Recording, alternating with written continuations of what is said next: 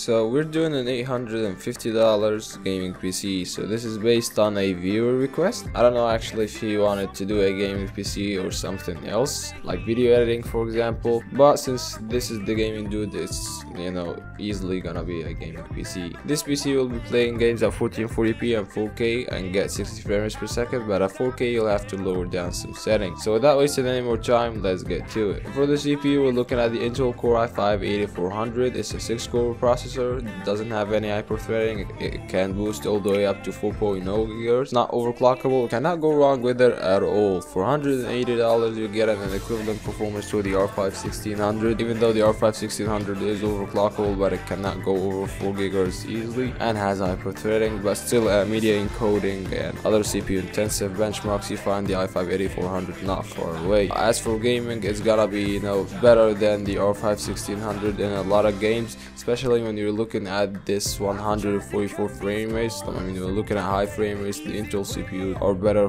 than AMD's. I don't know if that has to do something with the single core performance or the optimization, as Intel says. For $180, it's a great CPU. As for the board, we're looking at an H310M board or a B360M board, because both have the same price, but the B360M has mail-in rebates. So yeah, both you cannot overclock the CPU on them, and our CPU is locked. It's got all the bells and whistles you need. For RAM, we're only going with one stick of 8GB DDR4 RAM, so you can upgrade to 16 gigs in the future. For $75, you cannot go wrong, and you don't need like high RAM frequency on Intel gaming PCs, even though it can improve performance in some games, but you'll not need that much as you need to get that 16GB of RAM in the future. So yeah, 8 gigs on an A310 board seems to be a good deal and a good bang for the buck. Now for the hard drive, we're looking at a 2TB hard drive. You can get an SSD if you want to. It's optional for your OS boot drive. You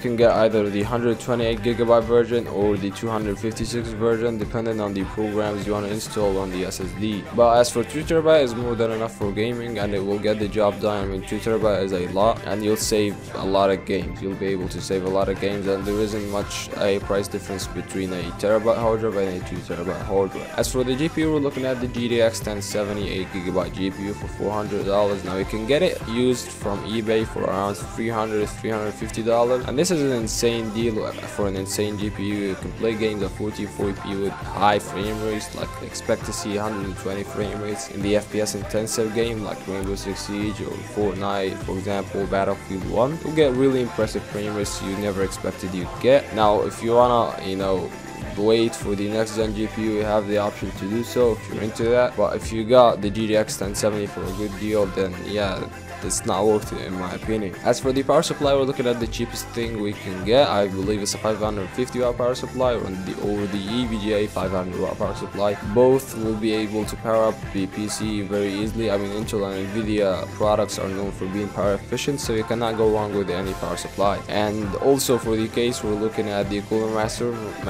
Box Lite, I believe 3.1. It's under $50. It's got the side panel, is good. It's got the fans, really reputable. It's great. A lot of people love it, and it has a great bang for the buck. So yeah, that's it guys. If you like that video, press on that like button. I mean, that's a quick one because it's a viewer requested video, and if you ever wanted to make me do a PC for a certain budget, leave it down in the comments. So yeah, thank you for watching, and I'll see you in the next one. Subscribe, because I believe we're over 300 subscribers. How about we get to 400 or even 350? And check out my other videos, you may be interested. See you in the next one. Peace.